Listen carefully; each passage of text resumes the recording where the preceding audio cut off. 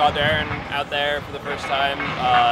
Is he going to play against Hawaii? I would say questionable, and let's see how he gets going early in the week. He hasn't done much. You know, he's going to be cleared to play. I think it's just a matter of how he responds as we get back into training and what it feels like for him. But I think medically he's cleared. We're working through, you know, just that return and what it feels like for him. Christian James won't be ready, and he's probably still a couple of weeks out, but getting closer. And you know, I would imagine in the early part of the season we'll see him out there. And one of the things with Christian will be time away. You know, we'll have to give him a chance to, you know, get his legs back under him, you know, once he's fully clear to participate. But I see him getting back into training in the next couple weeks, and from there we'll just ramp up, and hopefully he's ready, you know, here again, like I said, in the first few games of the year. What do you think CJ has looked as he's coming back? He's been a difference maker. I mean, he's picked up where he's left off. He's just disruptive out there, and I think, you know, that position's come along. Obviously, I felt like we were a long way away when we were at Innsworth scrimmaging. We made some strides with our young players. Still waiting for Jeff Ugo to come back. He'll strengthen that position, but getting CJ back was a big boost, and he'll help with Bryce's development as well, because that's someone that Bryce can look to and really help to mentor. You know, because we're excited about what Bryce brings to the table, and I think once you get, you know, those top end guys healthy, CJ, Jeff, and Bryce, you've got 3 guys that can make a difference on the field. But we're happy to have CJ back. What do you see differently with this Hawaii team this year versus last year? Well, it's just like they've got new faces and they've got new design. You know, they've kind of reorganized their staff, and so there's going to be some elements of getting to know them as we go, and similar to last year in that respect. But you know, I know Timmy, and I've got a ton of respect for him, and I know that he'll have that team ready to play. And similar to, you know, if you go from our first game first year to our first game second year, we made, you know, tremendous progress.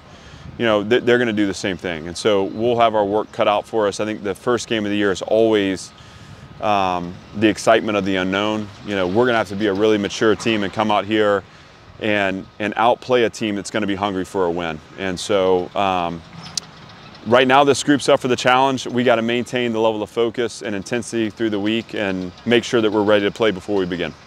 How comfortable would you say you guys are as a team playing in a little bit of a new look stadium?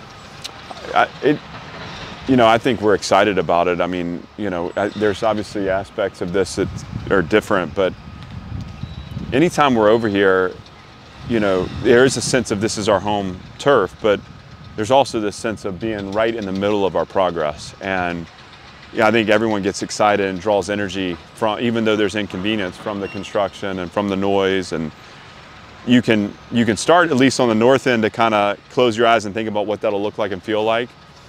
That's going to create a different environment than we've had just on that end alone. You start adding the south end, and you can see how this is going to become a really neat, you know, game day environment. And right now, you know, we are who we are, right? We're under construction, but the vision's there. And for us, we've talked as a team about the legacy we have and taking advantage of all the opportunities we have here to make sure when this thing is finished that we're packing it out with Vanderbilt fans, and we have an exciting environment for Saturday nights in Nashville, Tennessee. That's our goal. With the continuity on the O-line and then having AJ return and the receivers, do you feel like this is an offense that can hit the ground running a little bit more? I do. You know, we've seen them have, you know, sustained success and consistent success through camp. And I think as we've grown on defense, there's been some really healthy back and forth there. In college football, the first game is always, you know, there's an element of getting your legs underneath you. And even last year, the way that game finished was far different than how it started.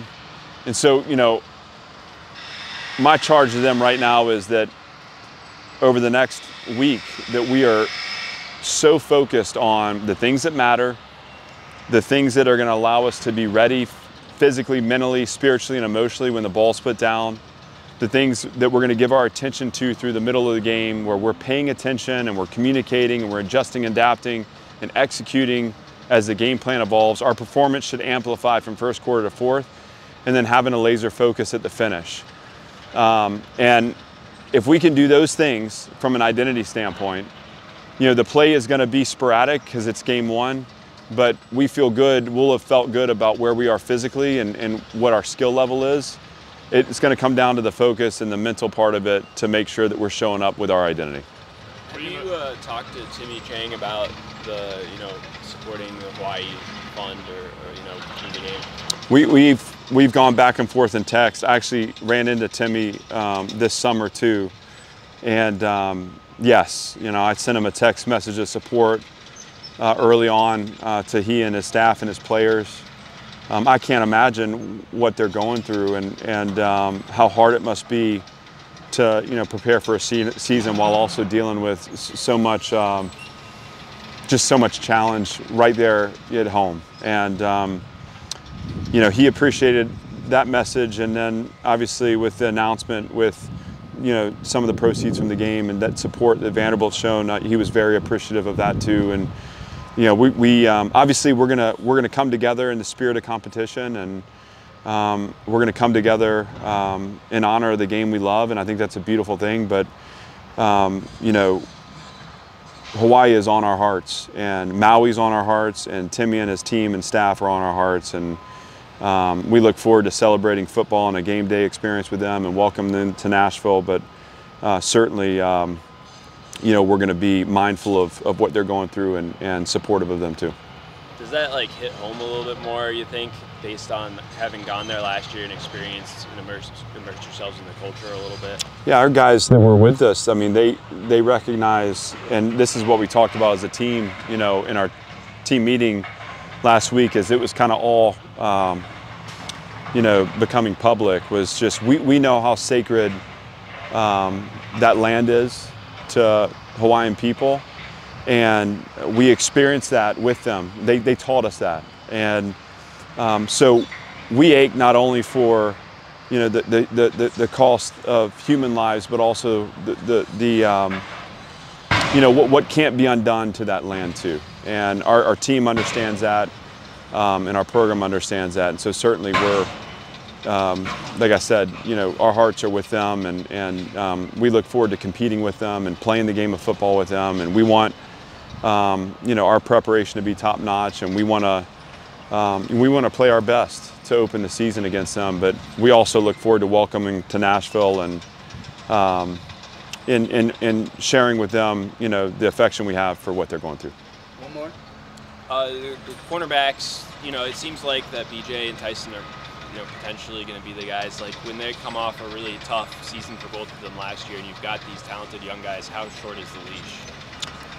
I don't see it so much as a short leash. I think you're going to see all those guys playing, and it's not going to be two guys playing the entire game. I mean, we need to get Martell in the game. I mean, he needs to be a part of our plan. We need to get Trudell Berry in the game. He needs to be a part of our plan.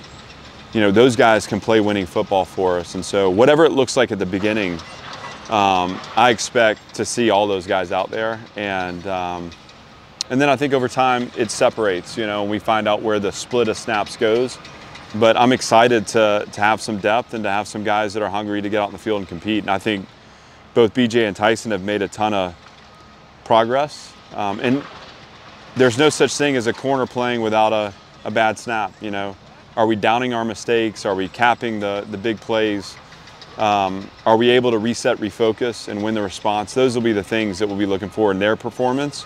Certainly not perfection, because it's never going to be that way. I've got a ton of trust in BJ and Tyson. I love the camps that they've had. And then we have emergent playmakers in some of our depth and our youth. And I'm excited for that too. And in the end, it'll be the best 11 that are on the field when it counts at the end of the game. But we'll give a chance for everyone to have a go at being out there competing, because they've earned it.